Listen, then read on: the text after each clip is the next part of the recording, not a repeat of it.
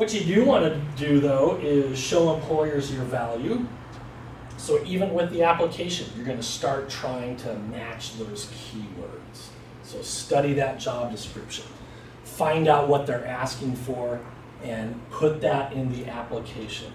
Don't wait to do it in the resume. Because again, like I said, generally the applications and resumes are going in different directions, but you just don't know. So always want to put your best foot forward, better safe than sorry.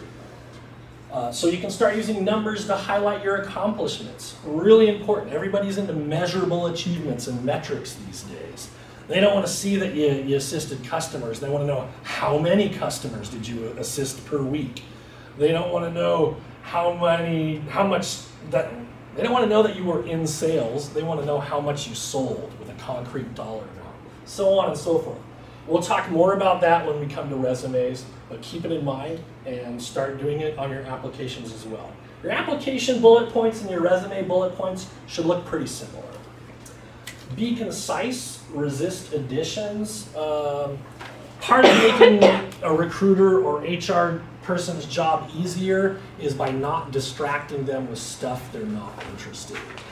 If you've got a bunch of bullet points down there from jobs that, that's not what we're looking for, I can't even find the stuff that's important to us. So don't do that.